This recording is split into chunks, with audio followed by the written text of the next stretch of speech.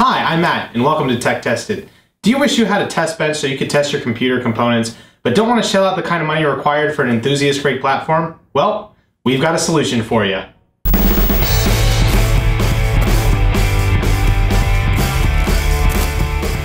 First things first, why do you even want a test bench? Well, some enthusiasts would prefer to have a test bench so they can test their computer components before putting them in their PCs for the long haul. Other enthusiasts may want to be testing various components and don't want to have to dig inside of a computer case in order to swap those components out. This is going to be a perfect solution if you're just getting started. Here's what you'll need. 2 pieces of plywood, 14 by 15 inches, 4 1/4 by 20 1-foot long pieces of threaded rod, 16 1/4 by 20 nuts, and various amounts of 632 nuts and bolts. And besides a drill and a screwdriver, that's all you need. Alright, let's get started. First step actually has to happen before you even leave the hardware store. Most hardware stores will happily cut your wood for you to the dimensions you specify for either no charge or 25 cents a cut. I got all of my cuts done at the hardware store, but if you have a circular saw at home and you prefer to do it yourself, you are able to do that as well. Step 2 requires drilling holes. Now you're going to need to drill 2 sets of holes. First, the holes for your motherboard. Best way to do this is on one board, place your motherboard on top, like so. Mark all of the appropriate holes for your standoffs, remove your motherboard, and then proceed to drill the holes. You also need to drill 4 holes for each of your posts, 1 at each corner. Best way to do this is to place both boards on top of each other and to drill through both boards at the same time. This ensures that they are lined up properly. Step 3 is assembly. And so, I can just keep talking, but let's just get started. The first step, actually, you want to be for your standoffs. Now, the length of these screws are 1 inch, and they are your 632 screws. That is the standard dimension for a standoff. Now, you want to make sure you have marked the top of your piece of plywood. The reason is, it may look the same like this, but your motherboard's not going to line up. And you're going to be extremely furious when you put all of your screws in upside down. So make sure when you're drilling your holes before you flip the board over at all, you mark the top. If you drilled the holes out big enough, you don't have to do this. I do actually like having the holes a little bit tighter. So you have to screw in this screws through the wood. If the holes are bigger, they'll be loose and the screws will just slide through. The disadvantage to that is you actually have to hold the screws in place while putting your nuts on for your standoffs. See, the screws don't fall out. Now, the other advantage to a setup like this is if you are using strange motherboard sizes. For example, the motherboard I am using is actually a little bit more narrow than your standard ATX motherboard. But because I have set up my own motherboard and drilled my holes prior to the build, I can have all my holes in the right place and I don't have to worry about compatibility with a case. This may take a little while, so you may want to delete it. And here is the first piece of plywood with all of your motherboard standoffs in it. Next, you're going to want to put at least 1 nut on each of these screws in order to provide a sort of standoff effect for your motherboard. Now, if you have a back plate for your CPU cooler that is exceptionally large, you may want to do 2 or 3 screws depending on that particular cooler. However, mine does not require that, so I'm just going to put 1 for now.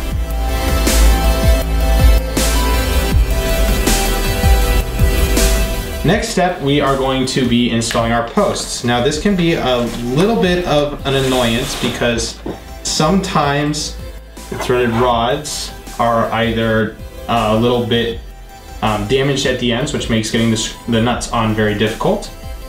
The other thing that can make this a big pain in the butt is how far you have to screw on these nuts. And actually, I'll even demonstrate. This takes a long time, kind of annoying. I think the method I'm using might be the best method, but now you're going to want to put 3 nuts on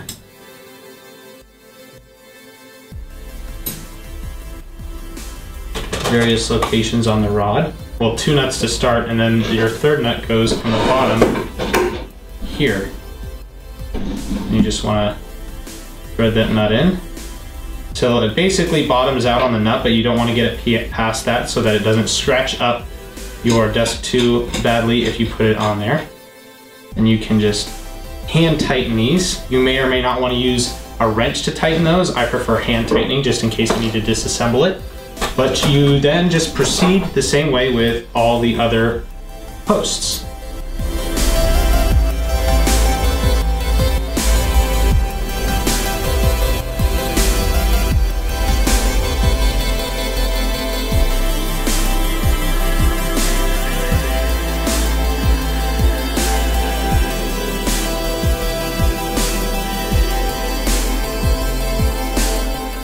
All right, our next step is going to be placing our top tray onto our standoffs.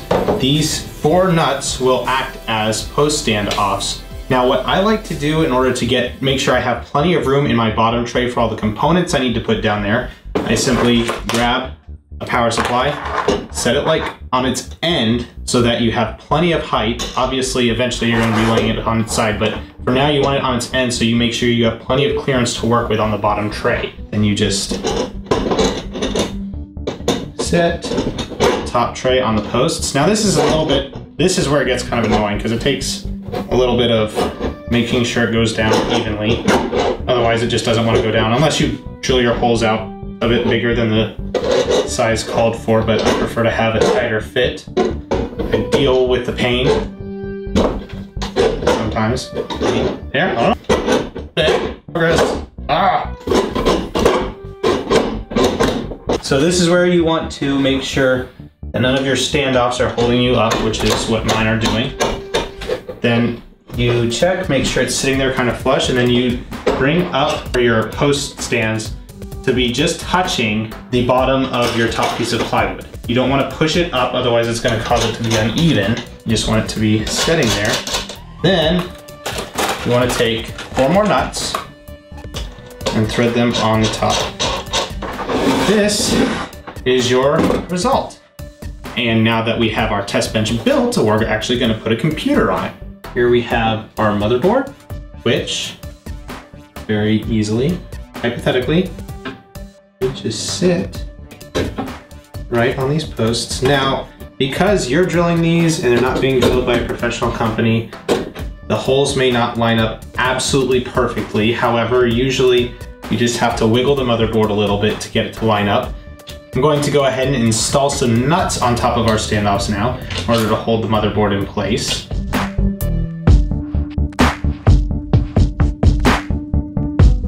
All right, now that we've got that done, we're going to go ahead and install our oh so powerful Nvidia 9800 GTX Plus graphics card. Now you may have noticed that we have more than one power supply, and that is true, and there is a reason for that. I'm actually going to have it oriented like this.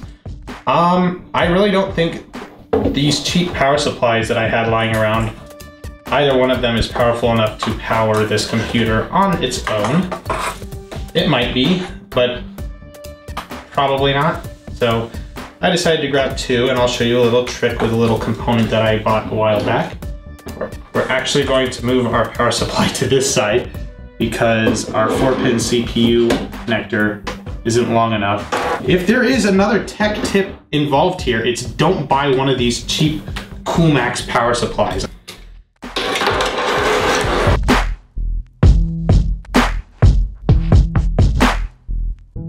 Now we're going to be hooking up the hard drive.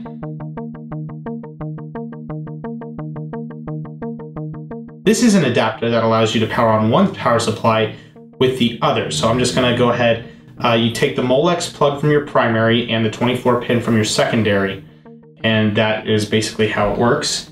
Plug it in. Guys, I am so sorry about the cable management here. It's kind of abysmal, I'm not going to lie. I'm not happy with it either. And that is basically my very first gaming rig on a test bench. There you go. Yay!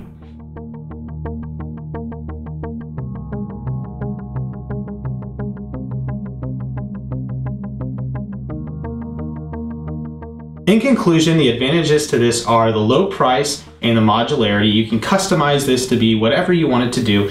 You can actually put extended ATX motherboards on, and you can raise and lower the top deck as you wish. Disadvantages are it has its physical limitations. There's nothing to hold up your graphics cards, as you can see demonstrated here, and you actually have to assemble it yourself. But all in all, I think the pros heavily outweigh the cons, and if you're a DIYer, this is a project you should consider taking on.